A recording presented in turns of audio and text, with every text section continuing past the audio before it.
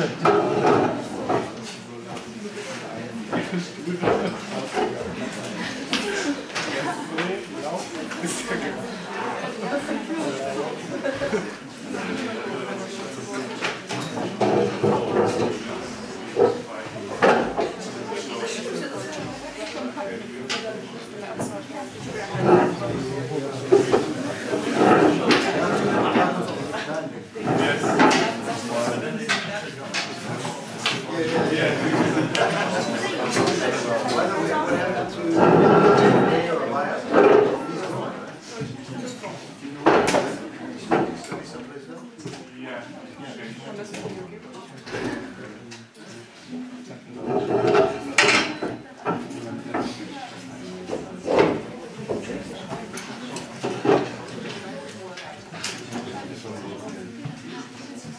hope it's because you didn't like complex math.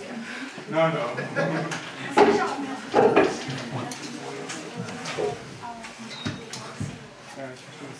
So today we have an extended group, and it pleases me greatly that we have such a group. I think we met them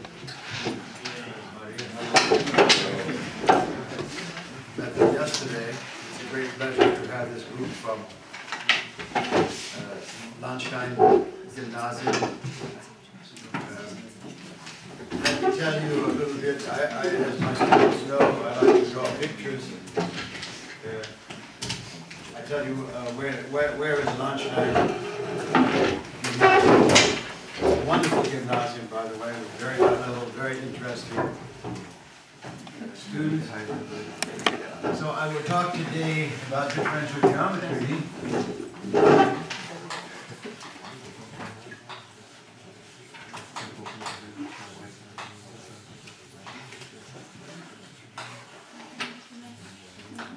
And I will explain some very important contributions, at least maybe not today, but over time, of many great mathematicians, in this case Italians and Germans, of the 19th, at first of the 19th century and early part of the 20th century. And one of them is named Christoph. It's German.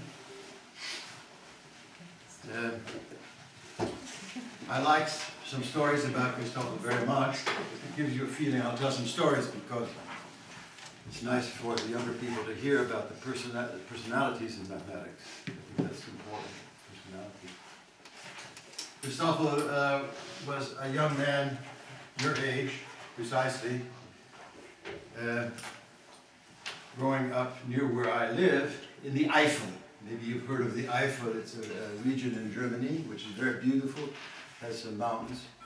Not real mountains like in Pakistan or India or something, but something a little bit.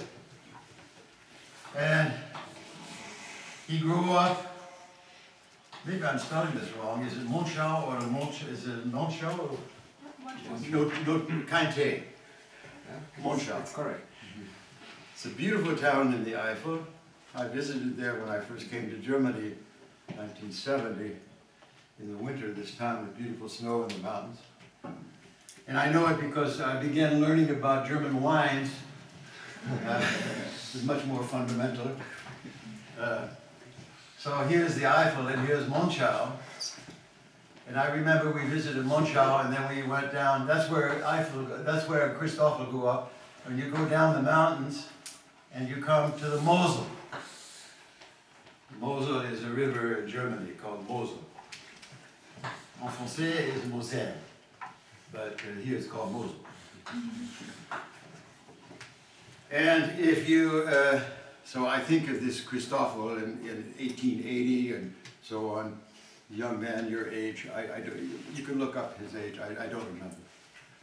But anyway, it's very interesting, he grew up here, and you know where Cologne is someplace, Cologne. Bonn is here, Cologne is maybe here. Yes. And I don't know the situation, but they're a very fine gymnasium, high school, so gymnasium like in Köln. And he went from Monschau as a young boy to this gymnasium and learned in gymnasium mathematics in Köln. And I want to, so he went to Köln to gymnasium, and I'm sure was motivated to study mathematics there by a great teacher like Mr. Benz. You see, Mr. Benz, for example, studied mathematics in Bonn. Mr. Benz, second Staatsexamen advisor, was a man named Klingenberg. Klingenberg is one of the leading differential geometry people of his generation. Well, he said, oh, he's a frightened because he had... But, you see, your teacher had contact with top-level mathematics. Yeah? That's a fundamental point. Not just some fooling around. So, this is Köln.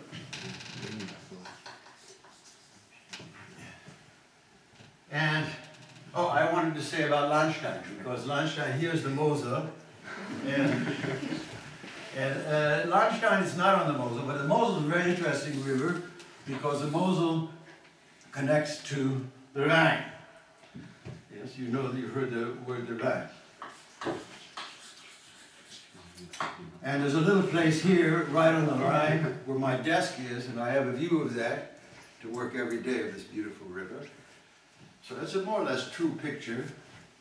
And I started to say, if you go down here, more or less to the Mosel Valley, you come to a small town called Velen. And one of the beautiful hills in Velen is where wine grows, is called Velener Sonnenuhr. Maybe you've heard of it. It's very nice. If you're beginning to drink wines as your specialty, you should start with a light Mosel wine like this. And it's not too sweet. And you do that. And yes. And now I have to worry a little bit about my geography. But someplace here is another nice river, which by the way, goes up toward towns like Marburg and so on. It's called the Lahn. Lahn. Here's the Lahn. And the Lahn goes, this is the Mosel. You see, this is the Mosel here, coming into the Rhine. And here's Koblenz someplace, and here's the Lahn. And right here is Lahnstein. And Lahnstein is the Gymnasium Johannes Gymnasium heißt das. The young people from Johannes Gymnasium.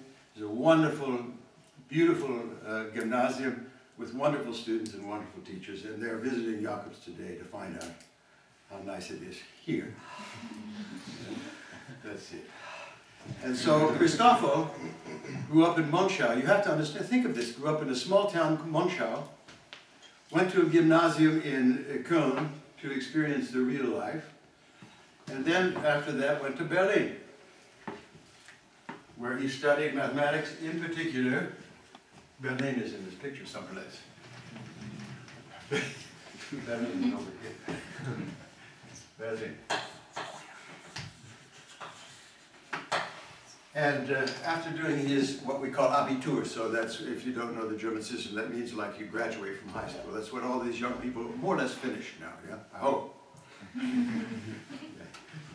He went to Berlin, studied mathematics, and one of his main teachers tried to emphasize culture, not just some technical stuff.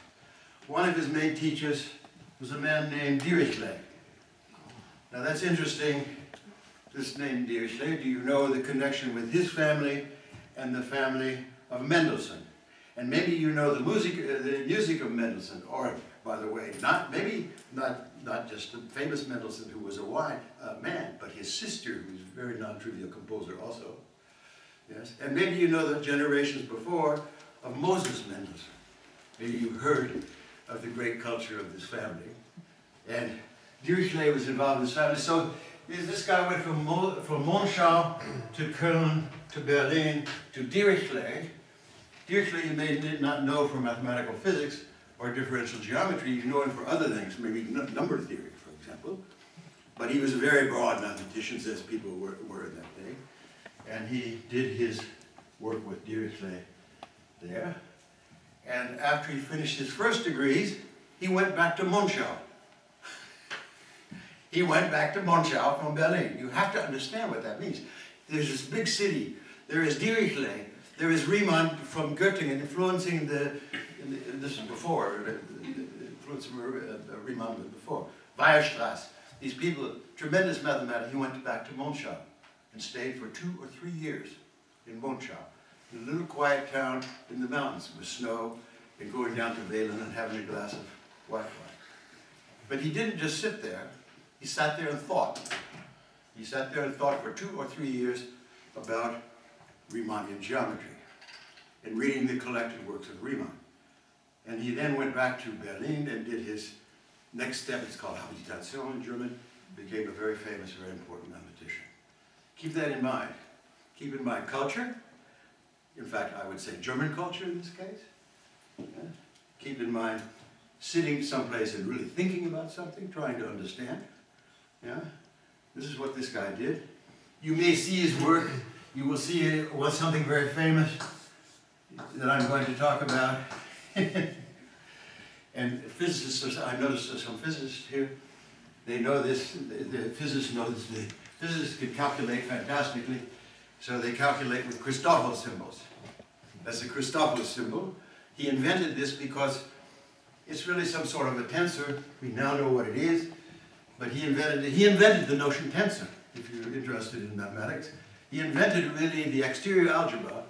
He invented all of these things for reasons of mathematical physics. Yeah. And he invented them having read the works of Riemann in particular. So that's a little story about Landstein, Monschau, Köln, Berlin, and mathematical culture.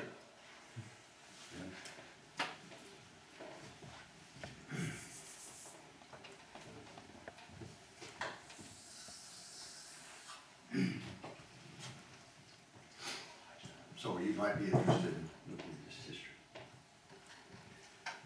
Now Einstein said that the discovery of non-Euclidean geometry was the second Copernican revolution. This is an exact quote of Einstein. And Einstein was a physicist, of course, and magnificent in computing and doing these things and so on. Einstein should not have formulated it in that way. I think a better formulation is the second Copernican revolution is the discovery of what is geometry. So you should ask, what is geometry? When I was your age, I was younger, but I was very, very lucky. I was 16 or 15, and in my high school, we went through the works of Euclid, a modern Hilbert version of Hilbert was a great German mathematician. Hilbert wrote Euclid's geometry in a modern way so we could understand it.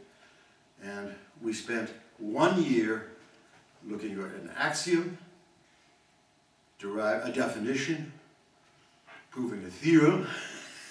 And so, axiom 1, there exists a point. Axiom 2, for every point there's a line not through the point. Remark 1, lines and points are undefined objects. Yes. Euclid. Excusez-moi. Euclid. What is Euclid? 400 BC? Yes. So this was the first version of geometry. And in some sense, this, in Hilbert's version of this, originally for us, and you should read it, in his Abhandlung der Mathematik, there's an Abhandlung der Geometrie, there is an appendix about geometry, and he's interested in surface geometry or two-dimensional geometry, and he's interested in the geometry of the sphere, the geometry of the plane, and one other geometry, maybe of a hyperbola or something. Yes, these are. We will learn what these geometries are. These are the geometries of constant curvature, simply connected manifolds of surfaces of constant curvature. So Hilbert was interested in those things, and also was interested in Euclid stuff. And so we saw something like this.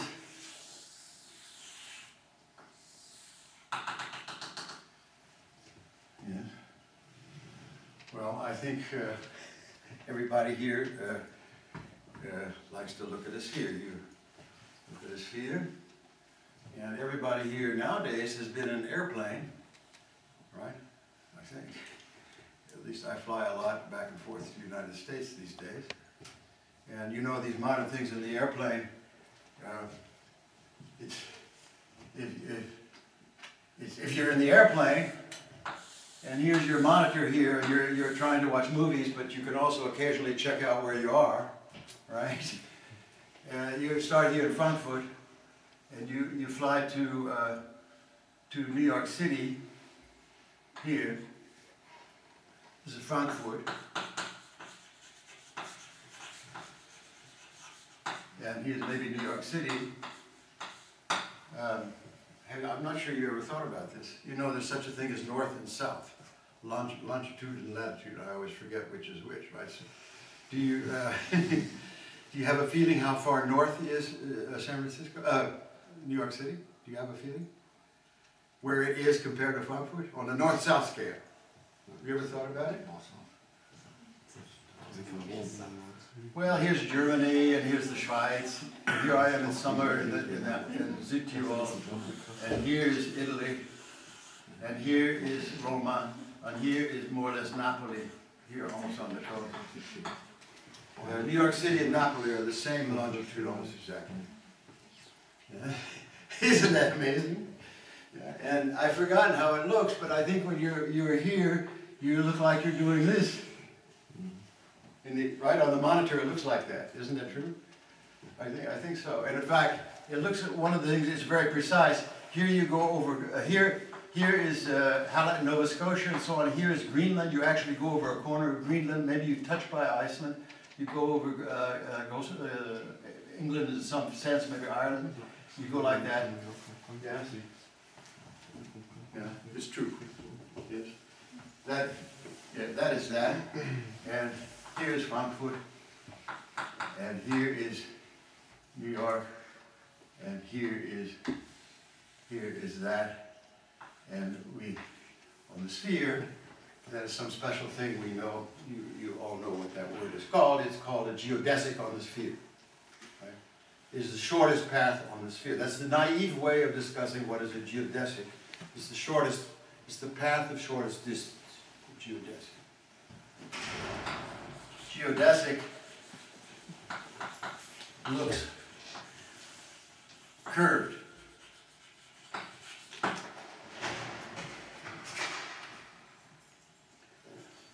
I hope you've been in museums and you've seen the old cartographer. You know the word cartography, I hope. The old cartographers. By the way, I hope you know that this in English we have this chunk here we put over here on page 75 of the big map, right? And you look, in the old days we had maps. We didn't have Google Maps, but in the old days we had maps, and we look on page 75, and there's Frankfurt, and there's maybe if we're lucky we get everything on one page, right? And the old cartographers made these maps by hand. It's very interesting to try to understand what these things are going on. So this whole thing here is called a chart in English, and this thing that goes from the sphere, the real thing that we're interested in studying, to the page 75, and we used to call it the atlas, didn't we? This thing over here, all the pages together, this book over here is called the atlas. Mr. Benson and I will know, we called it the shell atlas in the old days. It was as big as always the shell atlas, right? At least in West Germany. I think in Eastern Germany in Eastern Germany it was very hard to get a map because the communist government did not want us to see what was going on. My favorite gifts to my good friends in Moscow, when I would visit Moscow before the Wende, before the turn of the East and West Germany, my favorite gift was a map of Moscow, because my Moscow friends did not have a map. Anyway, this is an atlas. This whole thing here is a chart. And the interesting thing is here in the English language, this thing is called a mapping. Yes? So the whole guy there, this thing is going from there to there, and the whole picture is called a chart. The whole thing of all these charts is called an atlas, and the thing that does it is called a mapping. And in German, it's the same thing. It's called Abbildung. Yeah? It's the same word. It's an exact translation of the word mapping. Abbildung, mapping, same word. That's very interesting. I know you're Romanian. I'd be interested to hear about it. In French, the word is application. In Romanian, probably the same. Something like that, right? The origin of application is, in English, you know the word application. And it must be related. You apply it and you get this. Yes? I don't know. But it's called application. So in English and German, this is the same word. It's called Abbildung. This thing is called Karte. And this thing is called atlas. So that's the situation. Yeah. And if you take a curved object and you apply this mapping to make the atlas using this chart, you screw up everything. In slang of my home lingo, you screw it up. In slang of American English, I can use it nowadays. It was in the old days I could not say this in Germany. Screw up is another word of saying is mess up. You mess up the real geometry by putting it into a flat picture of the real geometry. And you want to understand this flat picture. Everybody understands lines from Euclid. Everybody understands points from Euclid. Everybody understands triangles from Euclid. And then you have side, angle, side. And these axioms, and go, and you prove theorems. Hypotenuse, and I don't know, all of these things. Even Descartes is much later, but still you have some way of measuring. But that is something else. You screw it up because you did not understand what was going on here. You didn't understand it. Now the first person in the general area of mathematics, the first person that's really pushed understanding in mind of this picture here, in my background, historically probably not, is this guy.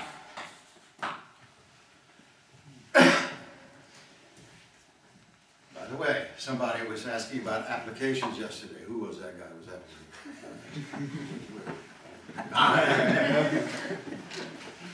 Gauss was interested in all sorts of stuff that you would call applications. He also knew, you know about Gauss. He was interested in the curvature of the Earth. He was interested in astronomy. He was a chief astronomer. He was interested in all sorts of stuff, but he was interested in understanding what's really going on here. Right? So he was interested in understanding what really was going on for a situation like this, where you had this guy here is embedded. Do you understand the English word? This thing is embedded in three-dimensional space. Right? The sphere is embedded in three-dimensional space. We see it. Yes. And because it is covered with these many charts, and these charts are put together in some way with this atlas, in a decent way, the way they're put together is good. Google Maps does it better nowadays. This thing is called an embedded manifold.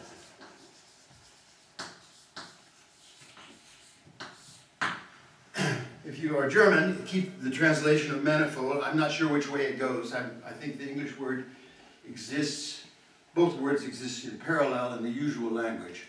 But the word is Mannigfaltigkeit. Yeah, it's the same word. It's exactly the same word. It can be used in every day. If you are a scholar, an intellectual, a German, you would talk about Mannigfaltigkeit and Eigenschaften. Yeah, something like that. Many properties of something. It means manyfold. You can just say it manyfold. It's manifold. Yeah. This manifold is embedded in three-dimensional space. Right? It is the sphere with curvature embedded in a three-dimensional space with many charts. Page 75 I wrote for you, page 76 it'll look different, and so on.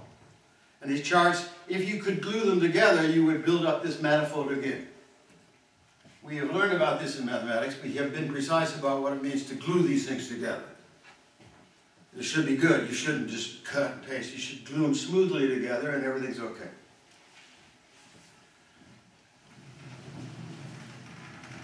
And Gauss was fixated, I would say. Do you know the word fixated? Fixiert auf Deutsch. Verborg.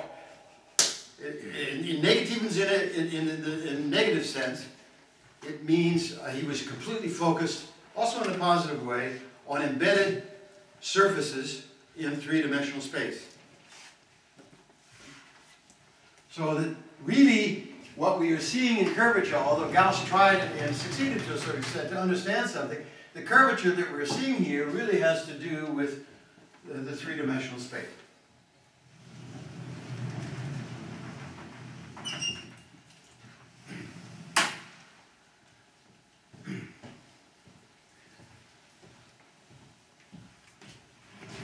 Then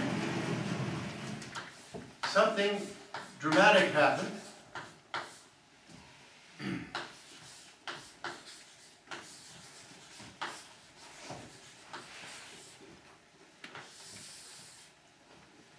In Göttingen.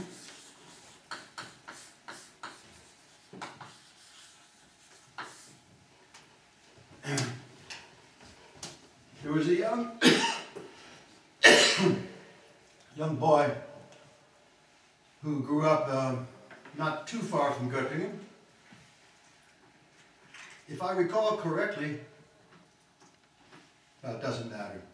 But it was realized that this young boy was greatly talented in mathematics, but he was sick a lot of the time. And I think his family didn't have much money, and I think he was supported by the Catholic Church, by priests, as was usual, to help him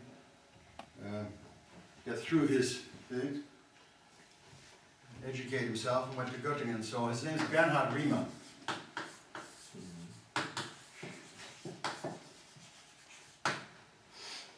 I'm not being careful about the dates, but the interval in the mid-19th century.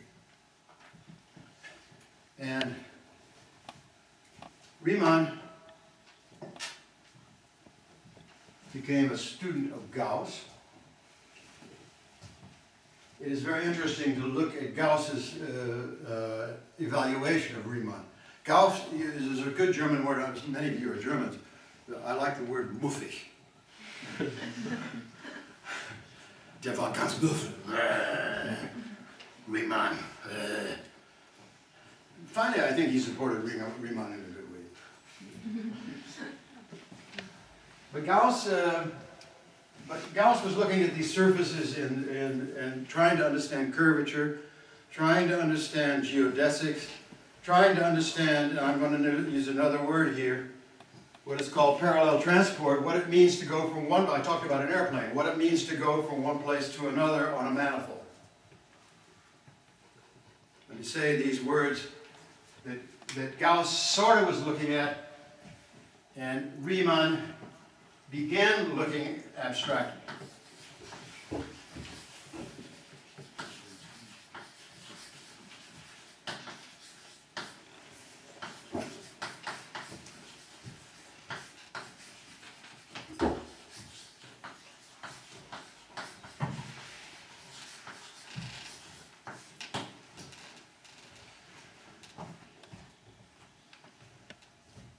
This is highly non-trivial given the times, I think. Because the student, this young student told Gauss, hey man, you're always looking at these things sitting in three-dimensional space.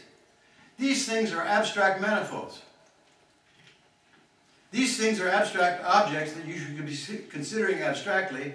You're really messing up your mind by looking at these things in three-dimensional space, because looking at them in three-dimensional space has nothing to do with it.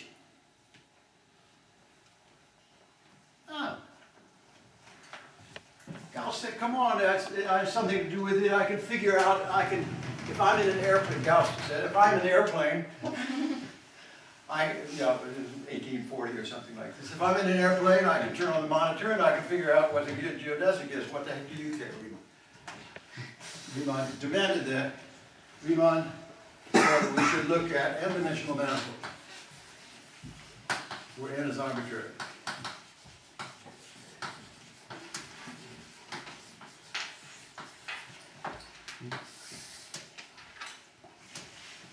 Shocking. That's an abstract concept. That means you have an object that has charts. It has charts is the whole thing here. It has an atlas, all these pages you put together. These things are glued together in a decent way. And these things are all n-dimensional. So this thing you see, this picture here, is contained in the plane, which is R2. But when it's n-dimensional, it's contained in Rn. You put together pieces which are glued together in a decent way, contained together in Rn. These are the fundamental objects of all of mathematics. Applied mathematics, of climate work, our colleague works in climate research, of highly applied mathematics here, they have combinatorial mathematics, which Kayvon works on because these things are put together in some combinatorial way, etc., etc., etc., etc. Riemann realized this, he had one idea in this area, he had many ideas, but in this area he had this one idea, the right thing to look at is an n-dimensional manifold, forget this embedding, you will not understand what's going on if you're thinking about this embedding. Please try to understand what is curvature. Please try to understand what is a geodesic. Please try to understand what you are doing without standing around in three-dimensional space. Yeah? That's what Riemann did in the mid-19th century. We are standing on the shoulders of giants, and he is one of the giants. Yeah? Gauss, Wolfich, I don't know about that. Okay.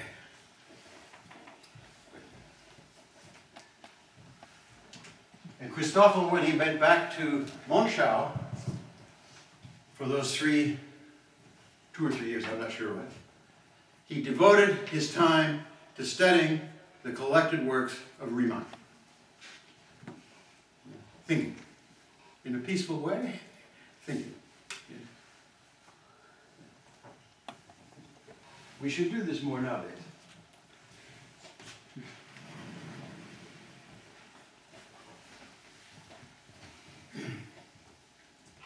So I'm going to list some words now that I will discuss. By the way, you've seen, I have done no computation. I have written, except for this Christoffel symbol, which I wrote there as a joke. I have done only discussion of concepts. And I will tell you about Riemannian geometry, and I will tell you about, it's really transparent in Riemannian geometry. The technical computations of Riemannian geometry until the recent years, which became a subject in some sense of partial differential equations.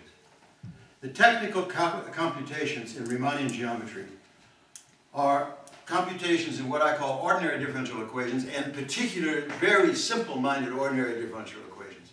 It's just a bunch of terrible computations, and if you pick up a book and you look at all these terrible things, you hate it. Yes? So what you need to understand is the concepts. Because if you understand the concepts, you just go ahead and do the calculation. Do you get what I'm saying? You need to understand what the concepts are. I'm going to write some of the words on the board. What are the concepts?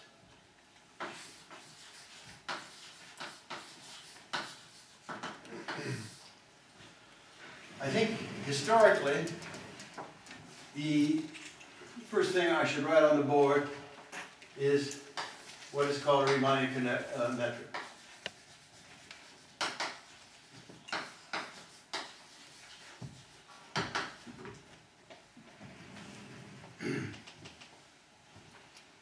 Historically. And Riemann certainly discussed this matter and was talking about this matter here. And he says to the guys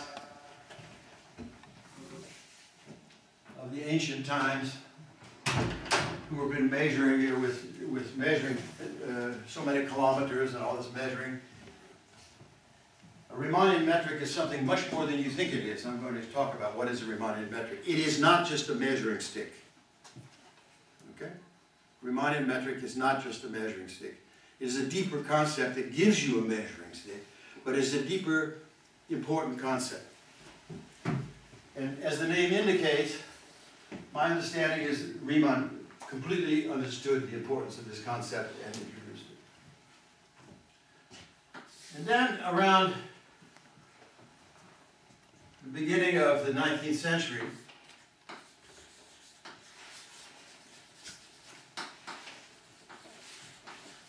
beginning of 20th century,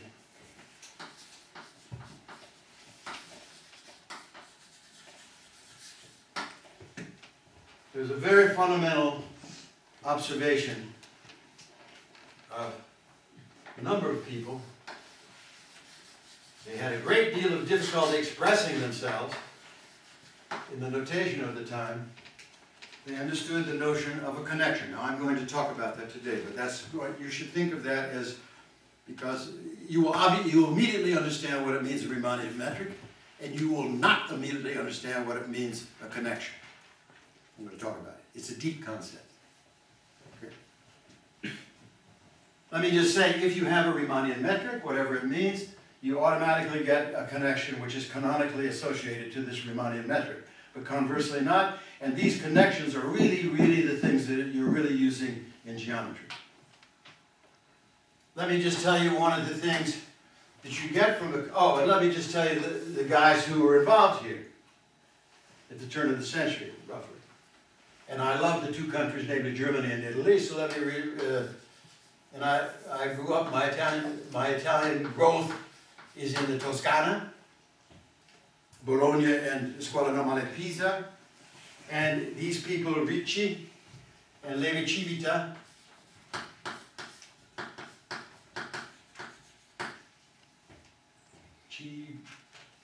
that's a Civita, Levi Civita. Yeah.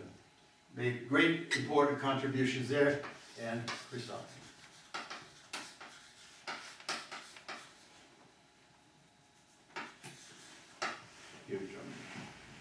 And here, the notion of an n-dimensional manifold.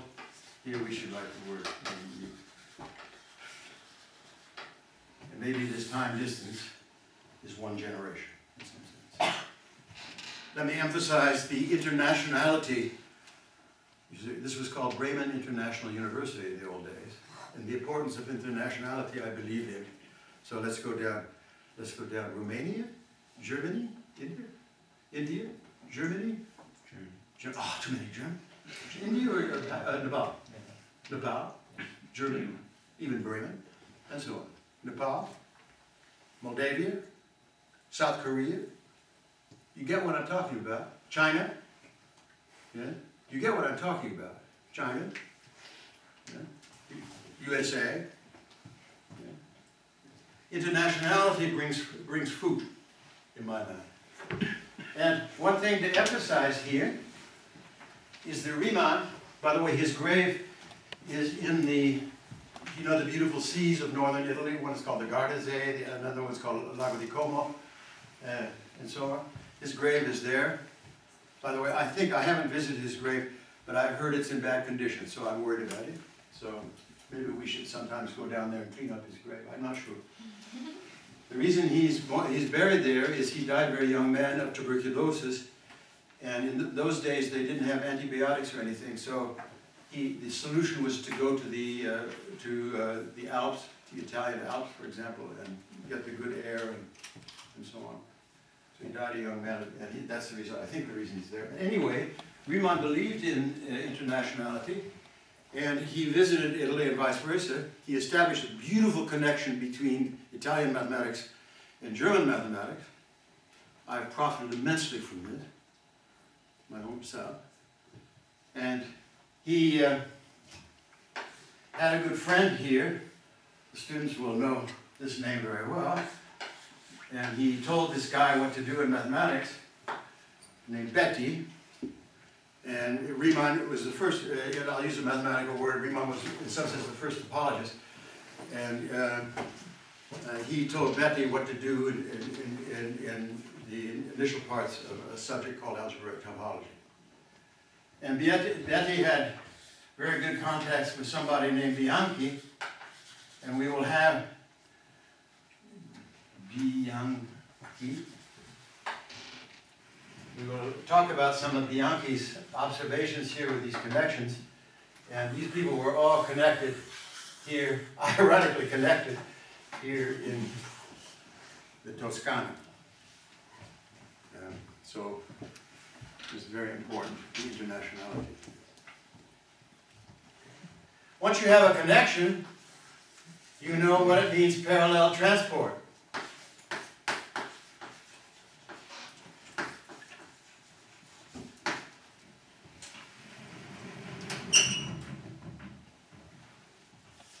And that brings me to the mathematical beginning of my lecture. What could it mean, parallel transport? Do I have time to talk to, oh, let's see, 9:30, yeah. I can talk about mathematics for 15 minutes.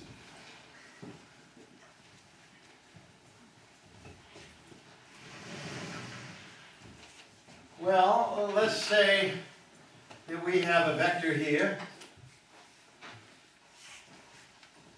Everybody's cool with vectors?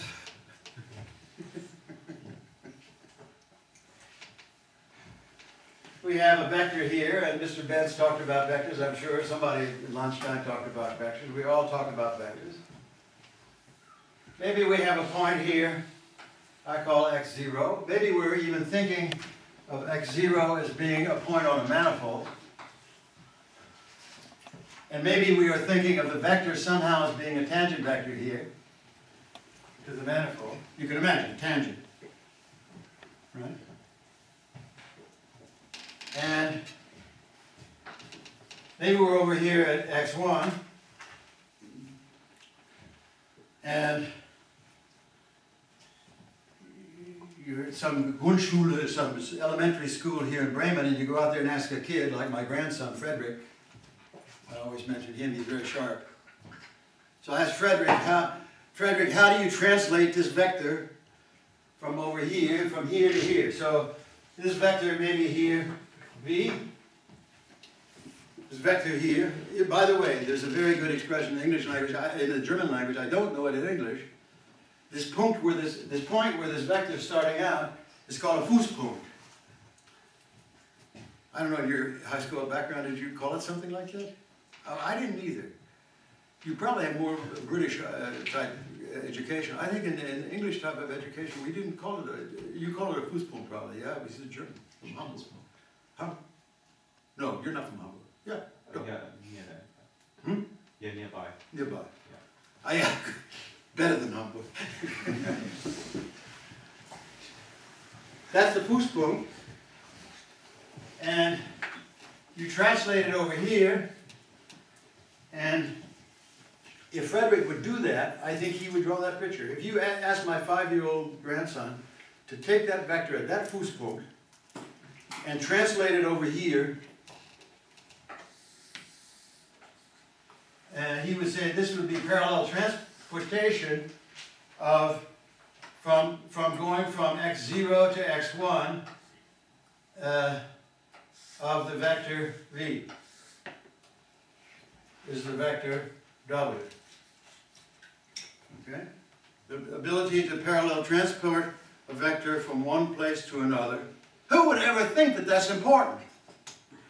Who would ever think that that's important? Well, if you're going around here and you have a vector here and you transport it over here and you transport this picture over here to this thing, it's not going to be Frederick's picture. Parallel transport is exact a reflection of curvature. Parallel transport is exact the reflection of curvature. How, when you translate something's parallel somehow, is a reflection of curvature. Parallel transport reflects curvature. Parallel transport is not what Frederick does. What Frederick does is parallel transport in the plane. In the flat plane, where everything is flat. Now, Riemann understood this. Riemann formulated this in some very obscure language. It's so extremely difficult and obscure. He said, in order to understand this in dimension 4, Riemann.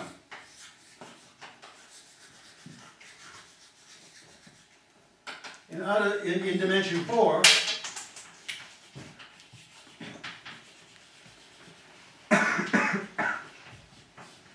we need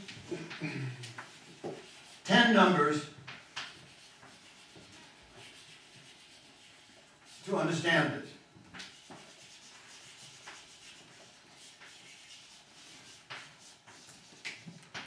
That's a quote of Riemann. We need 10 numbers to understand what is. So at each point you have some 10 numbers, which is telling you somehow what parallel transport is going to be. He was not able to write it down. As far as I can tell, I did not read his manuscript, but as far as I can tell, he could not write this down in the language of the time. But it is parallel transport that does really tell you what is going on with the curvature. And the people who were able to understand this at the beginning were Ricci, Levi-Civita. By the way, Levi-Civita is one person. Levi-Civita. Maybe it's like nowadays, you get married and then you take on the name of the other person, half of it. My daughter has a double name. Isn't that great? With a long name like Huckleberry, she married a German guy, so her name is Krause Huckleberry. There's one. Levi-Civita. I put a dash here, not a dash. They understood it.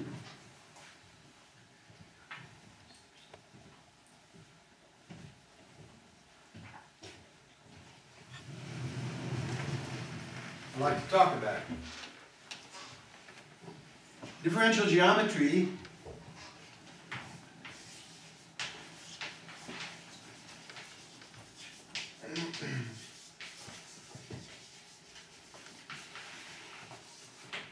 has to do with differentiation. Isn't that nice? We do integrate a bit because we occasionally want to find volume or surface area or something like that. But this primarily, at the beginning, is solving equations which involve derivatives, understanding the meaning of derivative. Now, I want, in the presence of your high school teacher and in the presence of all these other people, to tell you that we have terrible education in high school about what is a derivative. I'll say it out loud. I'm proud to say that we have terrible, I too, we have terrible education about what is a derivative.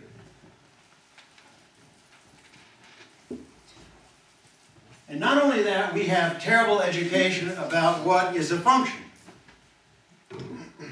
This was a breakthrough about what is a function, right? We have terrible education about what is a function.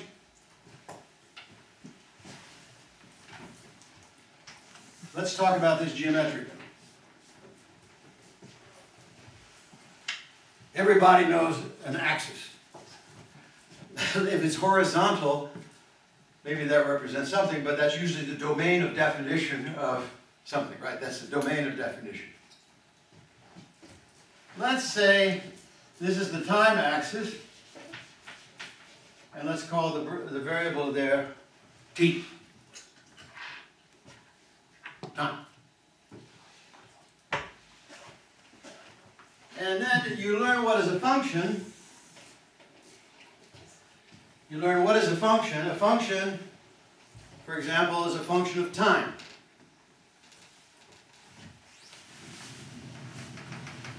For example, if I have the time axis here, t, I have a function or a mapping backwards from an interval here to the flight that we took. Or I look at it here in a chart, maybe it's that. I have a function, or mapping, back into the manifold. It's very interesting, mappings into the manifold, mappings out of the manifold.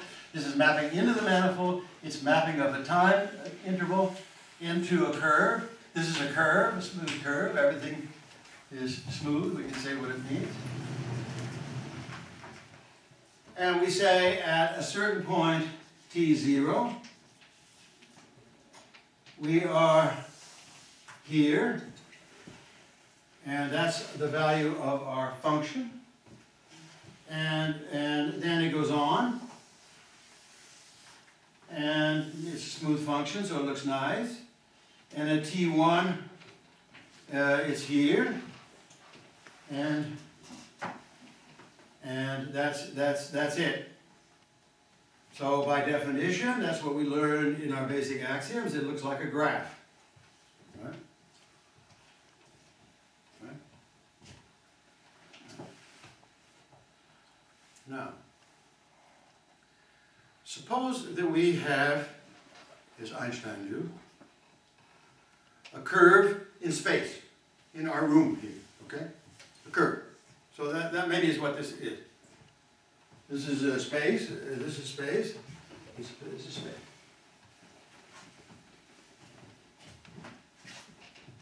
Space has various properties. I mean, there are physicist people who know much better than I do here, but you talk about all sorts of deep properties of space, right? Gravitation and so on. I mean, really a lot of deep, really deep properties that I don't understand. Okay, now watch. Watch very carefully, and this is why I'm saying I have bad math education. The math education about what is a derivative in high school is bad. The definition of a function is bad. We should change the whole thing to make a revolution. Yes, we should make a revolution, a political revolution of climate research and bad functions. Okay.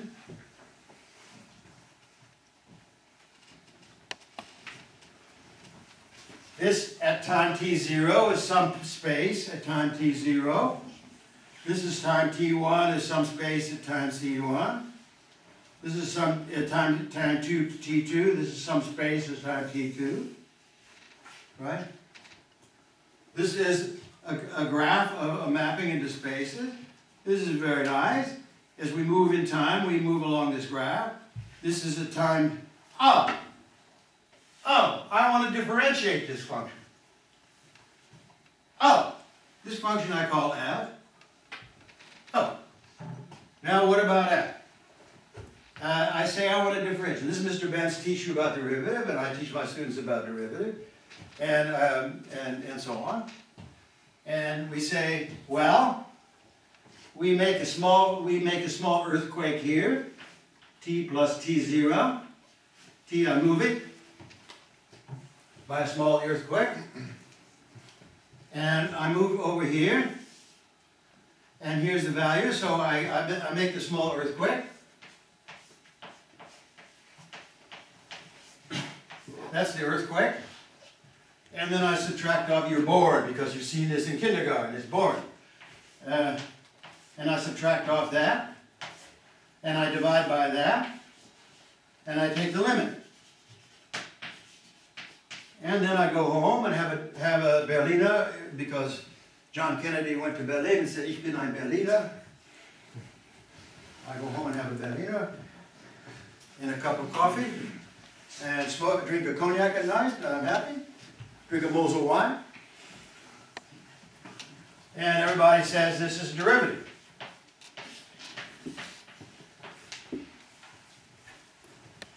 Right? Then you're at home drinking your cognac and having, you're young people, you should be drinking wine.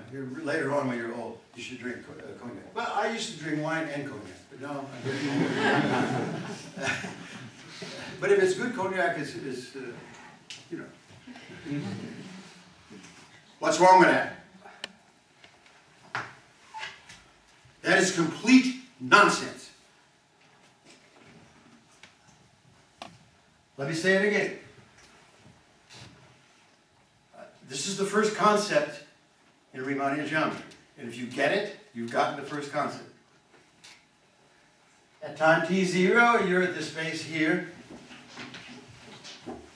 At time t1, you're at the space here. At time t2, you're in the space here. You're moving along with these various spaces. And you say, well, this guy is in this space, and I take it in that space, and I subtract off that. How in the hell can you subtract off two things that are not in the same bloody space? They're not in the same space. They are not in the same space.